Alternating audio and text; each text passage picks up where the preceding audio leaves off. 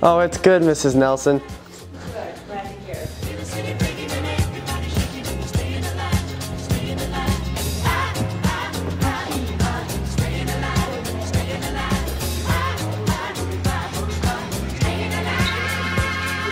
What's up, man? What's up, guys? Oh, I got the ball on.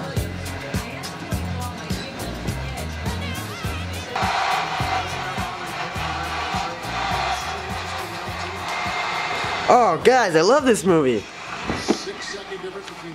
Oh, what's this? Get up, Alex. Hey, this is our calculus project. Yeah, isn't that due sometime soon? Here, I'll check. Due tomorrow? Due tomorrow? Due tomorrow.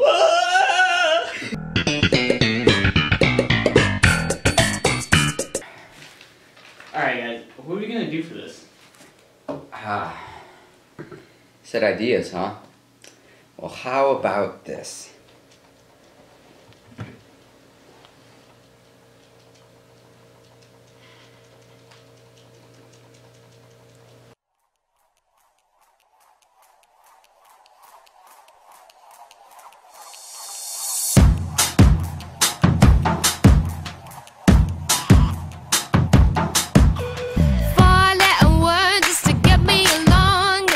Difficulty and I'm biting on my tongue and I keep stalling and keeping it together. People around gotta find something to say now. Holding back every day the same. Don't wanna be alone. Listen to me, oh no. I never say anything at all. Yes? Doctor, I need you to look at this heart for me. Oh boy, that does look quite big. Dr. Del Fuego, you better call him up. It's a big heart, but is it too big? Dr. Nussbaum, you don't mean who I think you mean.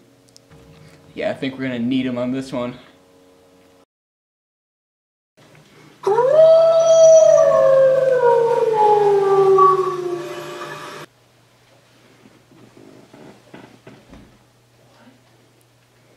I'm on my way.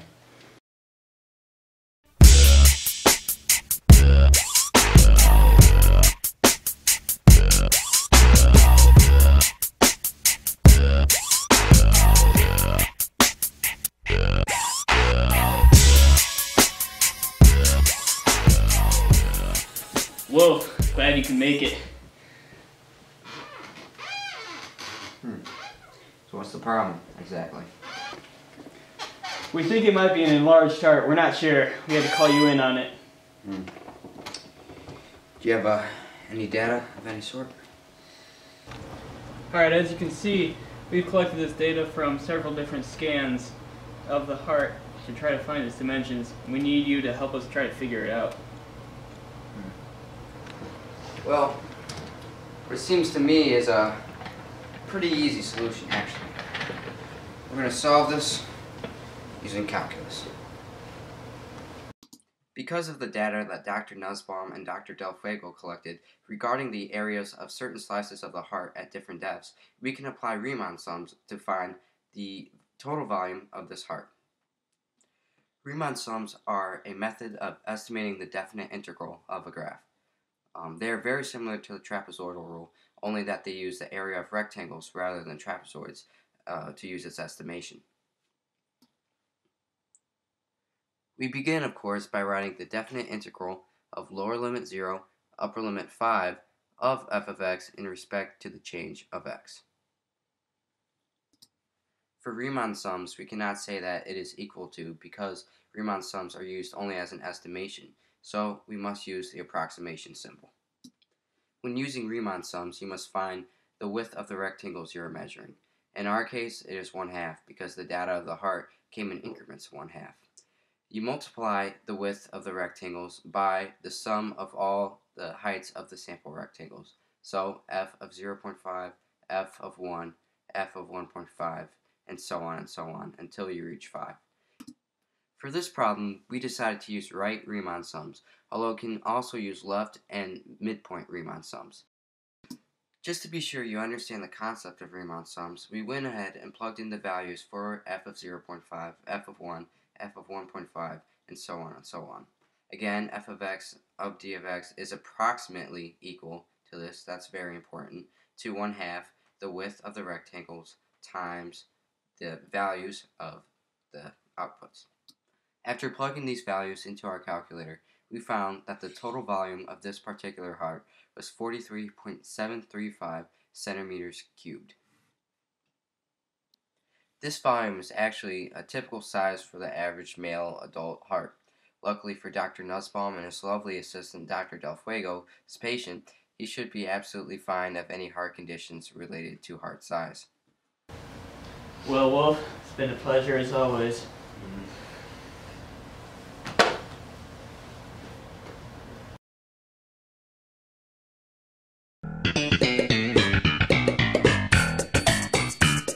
Dude, that was awful. What do you mean? What do I mean? You did not make any sense at all. You skipped about 3 scenes. What is the wolf?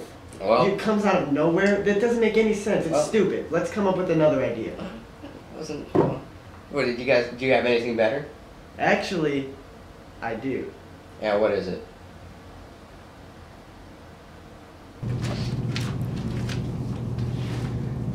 Alright, class. We're going to do some derivative problems today. Now, the first one we're going to start out with is a chain rule. As you guys know, to take a derivative of a chain, you take the derivative of the outside function first, and then multiply by the derivative of the inside function. So our first problem is as follows.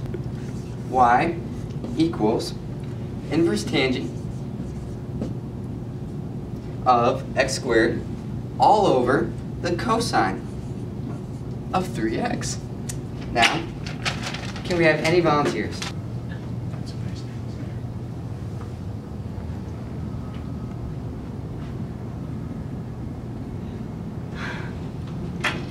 Oh, Spencer, I see your hand's up.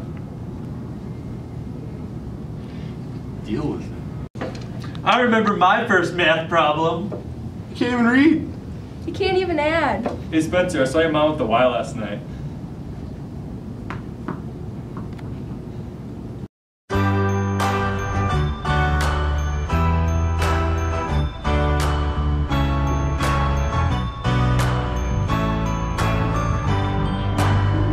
Well, you can tell everybody. Yeah, you can tell everybody. Go ahead and tell everybody. I'm the man. Spencer, what are you doing? No headphones. No electronics in my class. Sorry, cuz. The equation is y equals the inverse tangent of x squared all over cosine of 3x. I believe this can be solved using the quotient rule. I remember the old calculus wizard Mr. Zazu saying that the quotient rule is y prime equals u prime v minus uv prime all over v squared.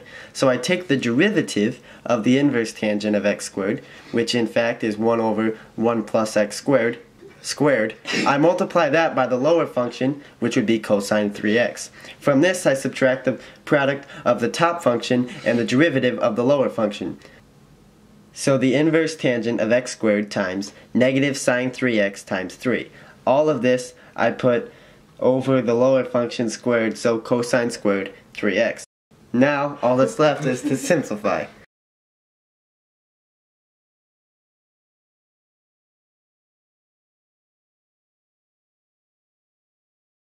Pretty solid. Let's see if you can get this one.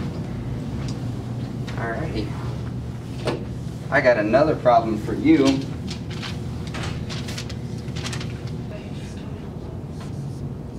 H of x equals the definite integral, the lower limit of 0, upper limit, 3x minus 5 of the function 1 plus t squared, all raised to the 1/2 power, of course, dt.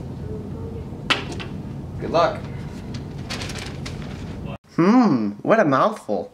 Well, to solve this, I simply evaluate the integrand at the upper limit and multiply this by the derivative of the said upper limit. All that's left is to simplify.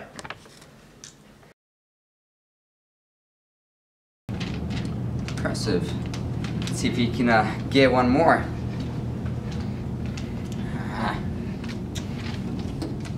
Alrighty. It's just a simple chain rule problem.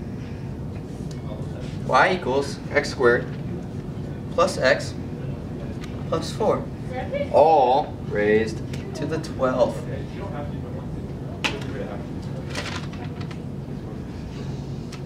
Well, bless my bloomers. This is just a chain rule problem. First, I take the derivative of the outside function, the 12th power, and get 12 times the quantity, x squared plus x plus 4 raised to the 11th power.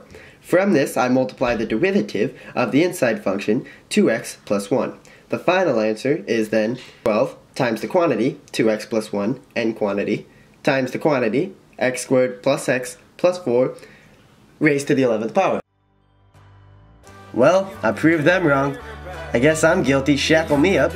Guilty of being the man. I'm the man, I'm the man, I'm the man. Yes I am, yes I am, yes I am. I'm the man, I'm the man, I'm the man. I believe every lie that I ever told. Paid for every heart that I ever stole. I played my cards and I didn't fold.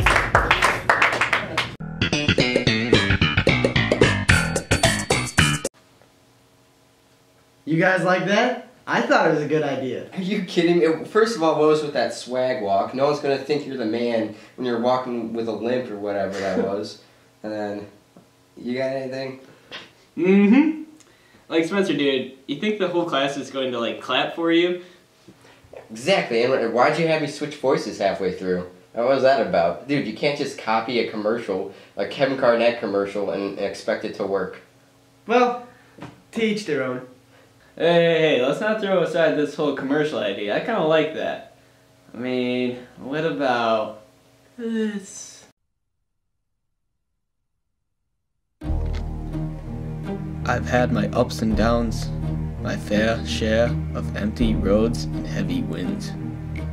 That's what made me what I am today. Now I stand here before you. What you see is a body crafted to perfection. A pair of lungs engineered to defy the laws of physics, and a mindset to master the most epic of balloons.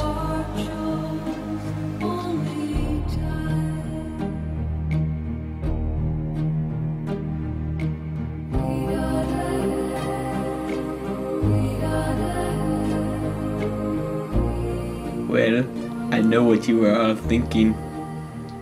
How fast is the radius of my balloon increasing when the radius is 6 centimeters? If I told you that I was constantly blowing air into my balloon at a rate of 4 centimeters cubed per second, would that help? Anyway, here are your choices. A. 4 pi over 7 centimeters per second. B. 3 pi over 36 centimeters per second. C. 1 over 36 pi centimeters per second. Or D. The balloon is not increasing.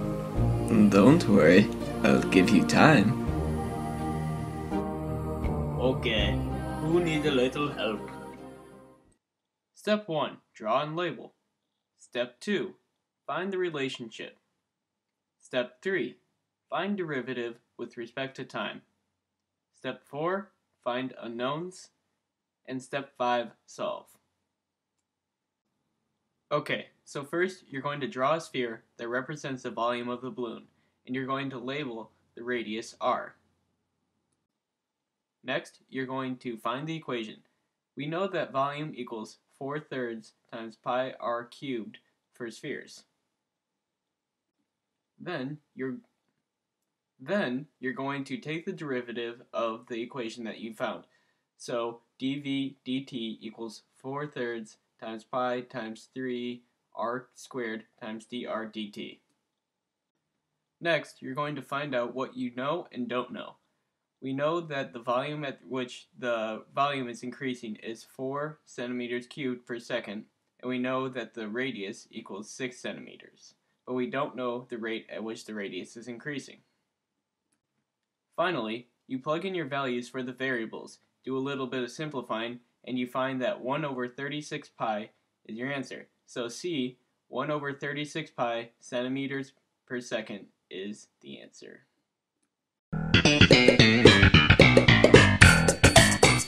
Miles, that was probably the dumbest idea I'd ever heard. No words. I don't even know what to say. That was so bad. I thought it was kind of good. It wasn't. It wasn't. Well, guys, I don't really know what to do now. Anyone else have an idea? No. I don't have anything. I have an idea. Let's go to Taco Bell.